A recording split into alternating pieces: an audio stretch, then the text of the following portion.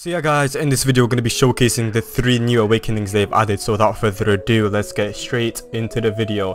First things first, they've added 3 new awakenings, which is amazing, and we're going to be trying them out. So first one, I'm pretty sure is Rengoku. Yeah, as you can see, they've got even like a new profile and stuff. He looks absolutely amazing. Him as a character is amazing. Like, look at his moves. Form Rengoku.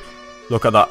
And then, yeah, look, just amazing. Him as a character, absolutely spectacular. You can actually still get him from, like, the item shop and stuff. So, if you want to try and get him, you should definitely. He's amazing. But, yeah, Purgatory is his move. So, let me check it. Alright, okay. Oh, okay. It's like his 9th form, I'm pretty sure it is. That looks amazing. The 9th form.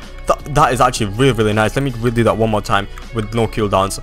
Look at that. It's like the 9th form. You got, like, the whole flame tiger head. Wow, that looks spectacular. Yeah, this is actually really good. I really like this. So yeah, that was Rengoku's awakening. Now we need to go to, I think it's Kirito. Yep, Kirito's awakening. He's got an awakening too.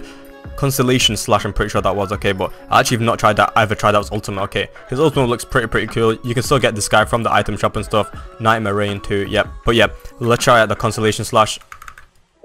Yeah, this, wow. Yeah, this is whoa. That is such a good move. That awakening, and you also get the sword after it too, like an amazing sword that like increases your range and stuff. Wow, that looks so good. That was so cool. Let me do that one more time. Look at that. There's like stars all over, and then bang. Yeah, look at the, oh my god, the damage that he does. Yeah, this move. Wow, this character is super nice. Yeah, I really like this character. Yeah, that is amazing. Wow, that's probably top 3, one of my favorite awakenings they've added so far. And the last one is Levi. I think it's Levi. Let me check. Where is Levi? There it is, Levi. Yeah, Levi, same thing. Okay, so his character is super nice. I really like Levi from the start. He's such a good character, an amazing character. But yeah, Crimson Ripper. Wow, look at that. Okay, yeah. Okay, so wow. Yeah, this looks amazing. Yeah, they've done an amazing job.